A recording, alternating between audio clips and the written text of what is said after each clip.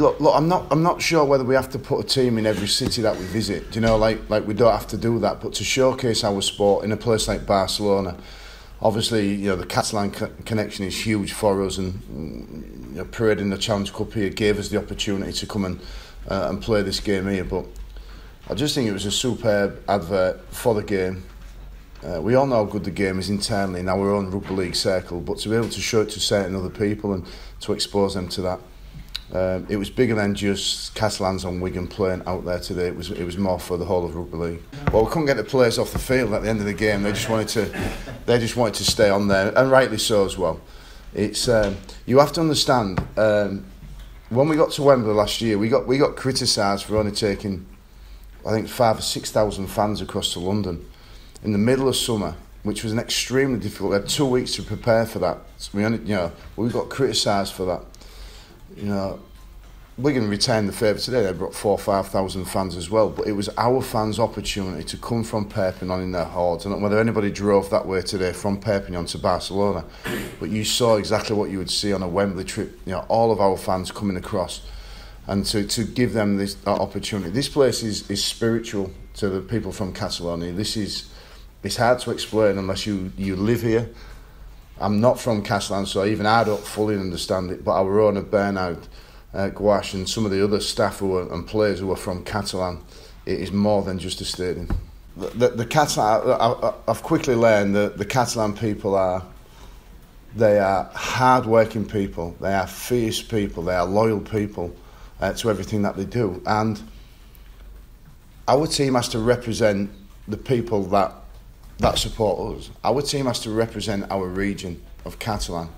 And when you go out and play like we did today, with fight and passion and drive, you know, and just a desire not to give in and not to stop, that is what the people respond to in this area. Like I said, it's particularly the area where we are in Perpignan, that part of Catalan, very hard working. You know, working class people will respect people who will go out and work hard. Our owner does it. Our owner gets up at 4 o'clock every morning to go to work. He probably doesn't need to. He's got enough cash there to last him, I believe. But he does it every single morning. That's what he does. He gets up at 4 o'clock. So our team has to represent that type of people. And I thought today, in the biggest stadium of all, for the people from Catalan, we did that. Well, we are the Catalans Dragons. We're not the Perpignan Dragons. We represent Catalan. So Barcelona, Girona, some of those other areas there, what have got fanatical support for sport. Not, you know, obviously, clearly football is the number one, but sport in general. Barcelona is a great city for, you know, all sorts of sporting events. So for us to bring our game and our sport into this area, hopefully we can do it again. It was a big success, and I think given more time to prepare as well, you know, if we had another fixture year in 12 months' time, it could make it even bigger and stronger as we move forward. I know there's a push from people to play the Magic Weekend here. You know, I couldn't disagree against that. The groundsman might have an issue with that. So, I'll be honest, that field was probably the best field we've ever played on, the best surface we've ever played on. Again, credit to the guy who put that together. But yeah, we want to. Perpignan is our home. That's where our people are from. But we want to represent Catalan as a whole region. I think the Catalans head coach's job is the best job in the Super League for a number of reasons. It's so different. It's so challenging.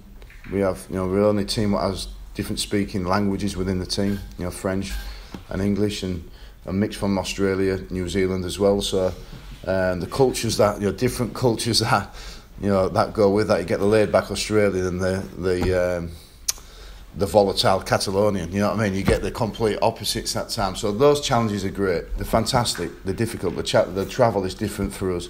The different experiences. So all of that put together makes this a tough job. I'm very, very lucky. We've got some brilliant staff that work with us on both the physical performance and the medical side to make sure that our players are given the best opportunity to be ready to play. But wow, it's one hell of a job. There's some highs and there's some lows. But today, really, really does take some beating in terms of general experiences.